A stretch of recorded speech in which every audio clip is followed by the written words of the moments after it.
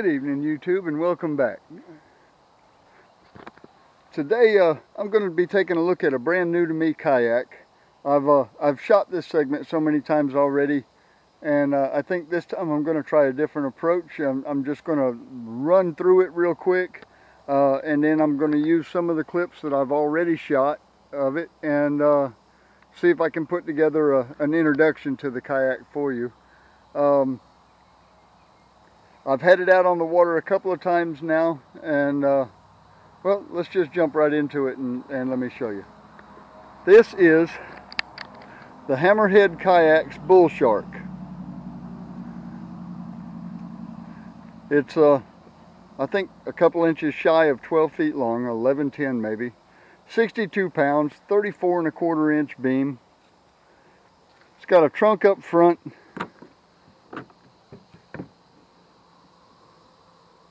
That has a scupper hole in it. If you need to drain, you could use this for storage or for a cooler.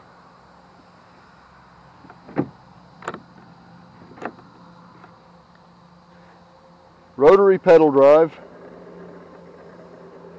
It's got a hatch midships right in front of the seat, or I noticed when I've got the seat adjusted to where I can reach the pedals comfortably, the seat is actually about halfway over the hatch here. But this hatch has a small bag that you can put your phone, keys, stuff like that in, and also opens up into the hull. So you got a pretty good bit of in-hull storage there. Seat's pretty comfortable, made of a mesh material, very breathable. It adjusts front and back. It does not have a height adjustment on it. Rudder control, molded in cup holder. You have 2 rod holders up front. They're angled forward and out, and you have 2 rod holders in the back that are angled aft and out. Pretty generous tank well here, bungee net over it. Now once you've got the seat adjusted forward, you actually gain some more space that you can use as tank well if you want. You gain some more storage space right behind the seat here. Front and back each has 2 handles. It has a toggle style handle and a fixed grip. Drain plug here. Now one thing about the rudder, see if I can get down here and show you. It's adjustable with these wing nuts. If your cables get loose, and they always get loose at some point on everything, you can just get back here and tighten them up real quick. Also, the steering cables are stainless steel rather than cordage like so many are. The deployment rope for the rudder is still cordage. Good size rudder. Jump back up here real quick to the drive. You have a tackle tray on the console behind the drive here, molded in cup holder here, and molded in side handles. Got a paddle park on this side. You have accessory rails up forward on each side and aft on each side, and you have accessory rails that the seat is locked into. You could actually use the forward part of these accessory rails or the aft part if you're far enough forward to put in things, camera booms or whatever you wanted there. Has a molded in indent with threaded inserts. If you wanted to install a trolling motor, they make a trolling motor mount that goes across here and locks down so you can control it with the tiller. The rudder control.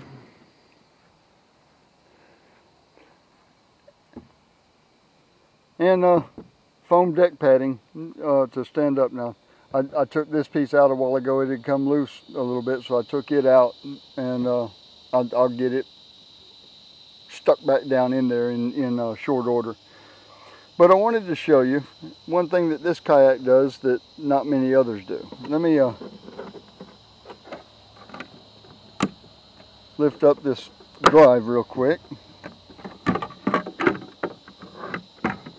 By the way, the drive feels pretty sturdy.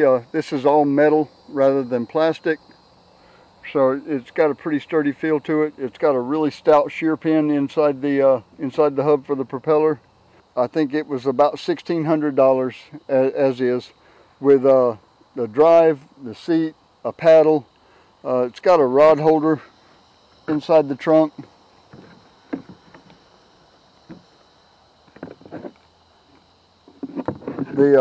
And a mount for the rod holder, so you can put it wherever you want.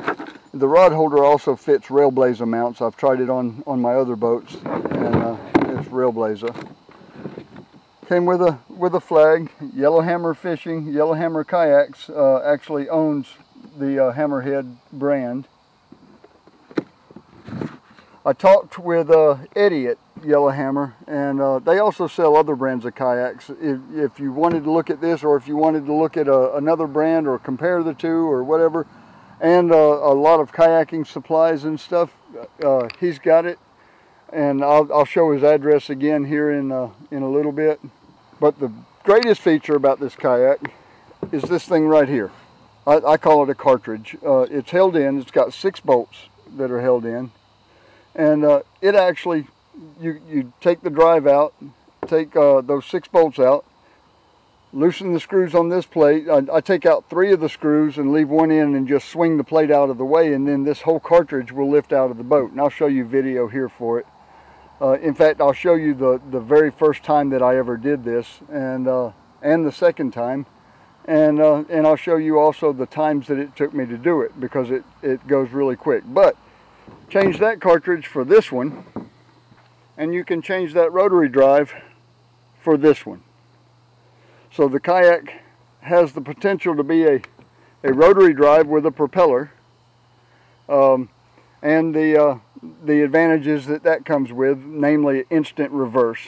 And it can also be a fin drive, and with the advantages that comes with. The fin drive has a lot more torque. You can generate a lot more speed with it, and I'll show you my speed test that I made my first time out with it also. I'm not doing a full review on this kayak just yet. I just wanted to introduce you to her, and let you know that you're going to be seeing a lot more of it over the next couple months, because I'm going to put it through the paces, and then I'll do a full review on it. The Hammerhead Kayaks Bull Shark.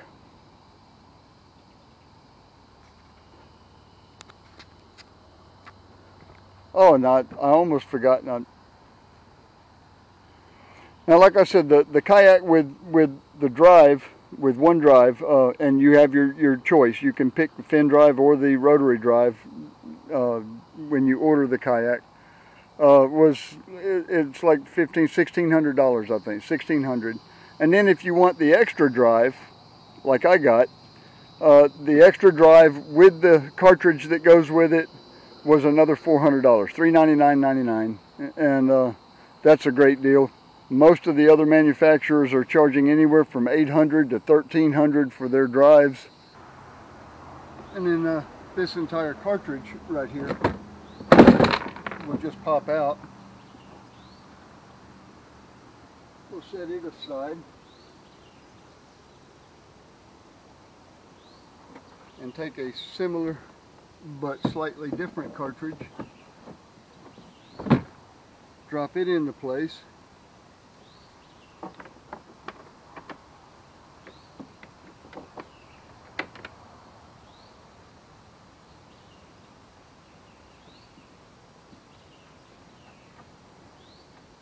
go ahead and put a couple of these back in just to hold it.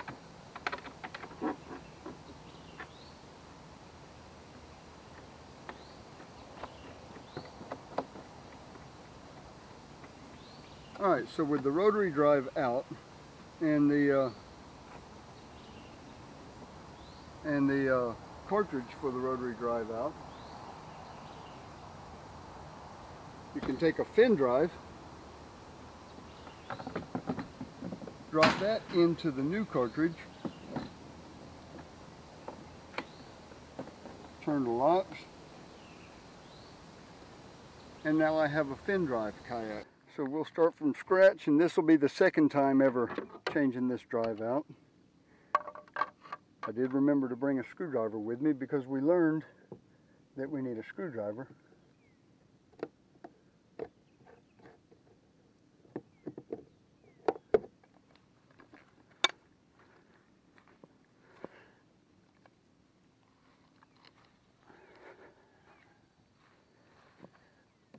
Alright, we'll set the paddle down, set the GPS down.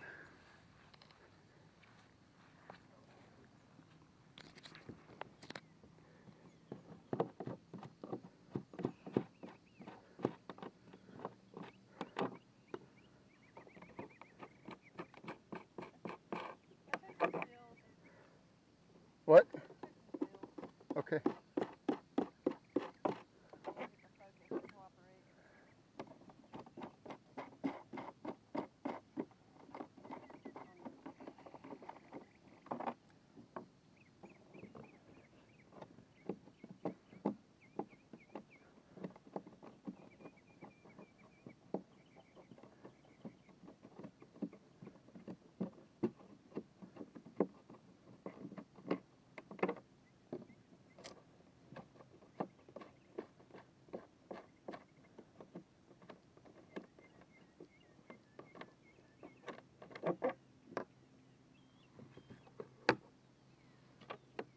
Alright, now we'll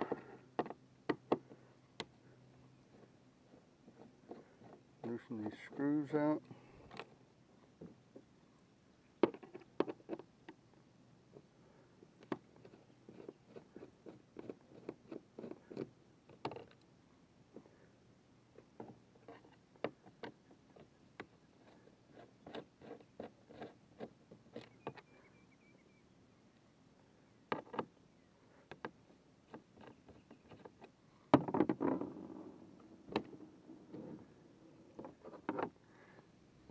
Slide that. Lift out the cartridge.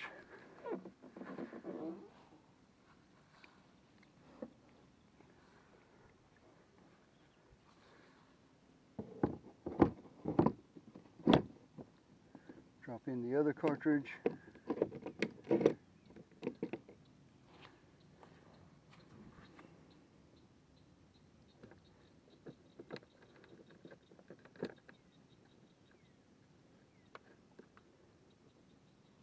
Go ahead and put all these back in so I don't lose them.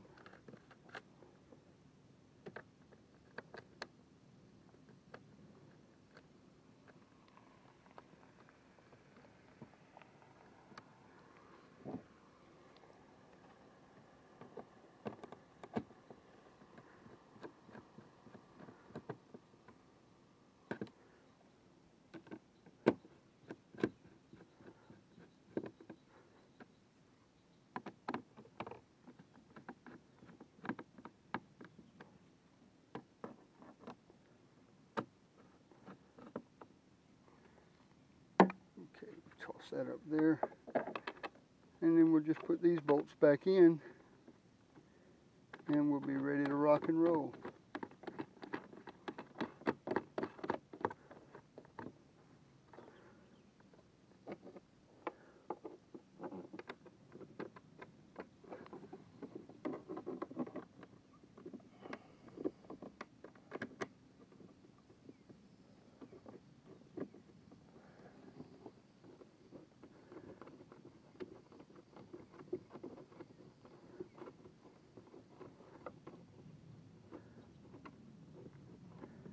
Man, it is hot today.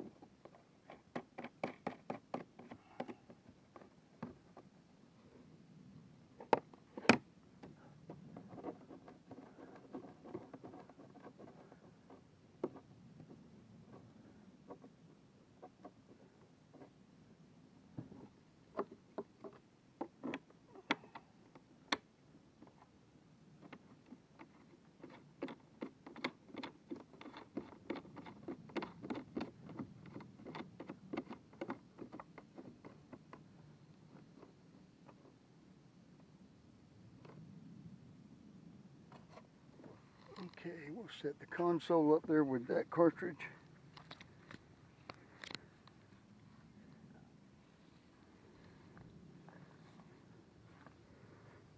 Grab our drive.